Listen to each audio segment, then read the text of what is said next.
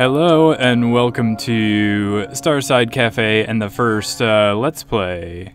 Hopefully we will do more of these. Our inaugural Let's Play. Yes. Joining me is Aaron Capo, you just heard him. Hello. How's it going? So we're playing this little game that's out in like early access right now on Steam. It's called Long Gone Days. It's like a $15 indie game, and it's very old school. And it's got this pretty cool anime art style. Yeah, I really like the art style. So you play Rourke, and you're like this new sniper guy in the army, and that's how things start. Let's let it go from here. Rourke has a lot of existential questions he's asking himself. He's gonna ask himself a lot more here in a little bit.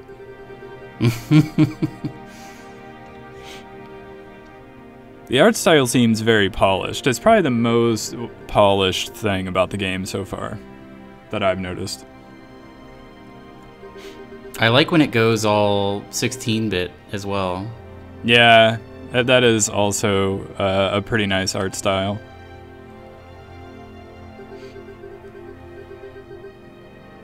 Did you know this was by like a small developer out of Chile?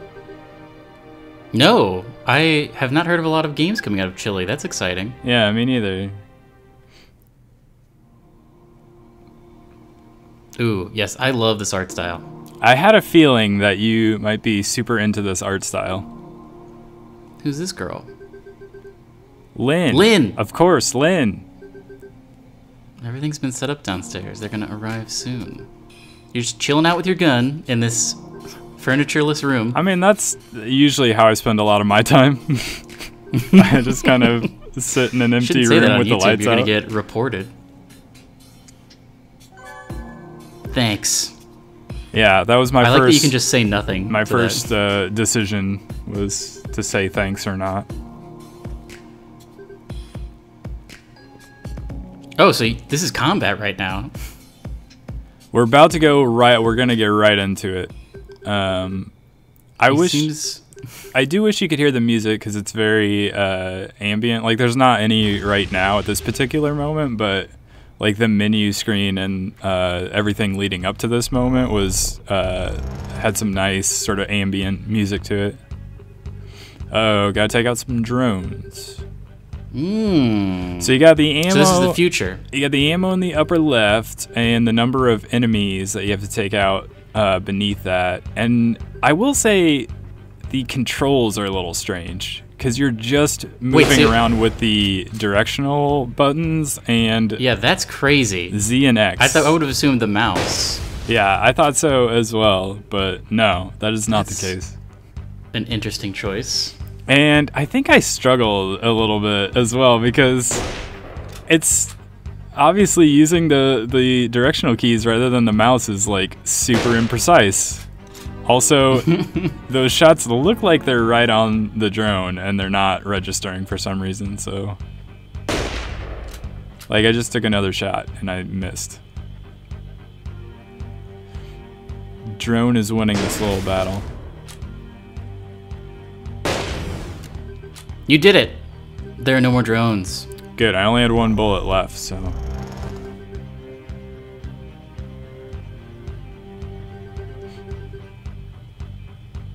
Yeah, take those soldiers down. These are real people? You're killing people. Well, I mean. Actually, they seem to just be hunched over. Yep. Man, I bet this is very difficult to play. It is more difficult than you probably think it's going to be, just because the movement is just strange. I don't, maybe that's something they can change in like an update, or at least they could somehow make it more precise. Like just running around the world is also a little bit clunky because of the way they decided to do the movement. Mm-hmm. It seems like very chill which is a big. It's very contrasted by like the murder you just did. Yeah, that's true. I did just take out some drones and murder some people, but it's super chill in this building. But they kind of start you off right away with like the 2 different types of combat that you're gonna run into in the game. Yeah, that's the other thing is this takes place in Russia. Oh, look at these guys. Wait, what are you doing here? What's gonna happen? This is the other style of combat that I was referring to. Multiple spots. What are you gonna shoot them or punch them? I'm gonna shoot them. It's like turn-based shooter combat, I guess. That's interesting. When I tried to explain this to you on the podcast we did a few weeks ago, I was having a hard time coming up with the ways to describe how this everything works because This is interesting. it's like first person, but it's not first person. It's turn-based combat, but it's also got some like shooter moments. Mm-hmm. It's a lot of things. It's very unique. Oh, you punched him. I shot him in the head, and he shot me. You shot him. You're just like standing 3 feet away from each other, both shooting each other? I mean, this is how combat was done in the Revolutionary War and the Civil War. People just lined up and just like shot at each other. And they use a lot of drones in the Civil War? Well, I mean, in the future, things regress back to the Revolutionary War, I believe, is how this has gone. Super good point. Oh, you did some kind of critical attack, it seems. I did. So, like I said, I also mentioned this felt kind of like old school, like Super NES RPG style almost, where it's super simple, but there's like, you have the attack, you have the items, and you have like the special skills. So I got like, I think in December or January, like there was a Super NES Classic on sale at like a Target, and so I got one of those, and I only started what is that game? The one with Zelda. No, the RPG with Ness. He from like Super Smash Brothers Melee. What's his Earthbound? Oh, Earthbound? Yeah, and just the sort of isometric style of moving around and talking to people, and then like having these combat sections that are somewhat like this, kind of reminded me of that a little bit. So your morale level is kind of like your action points, or like your magic?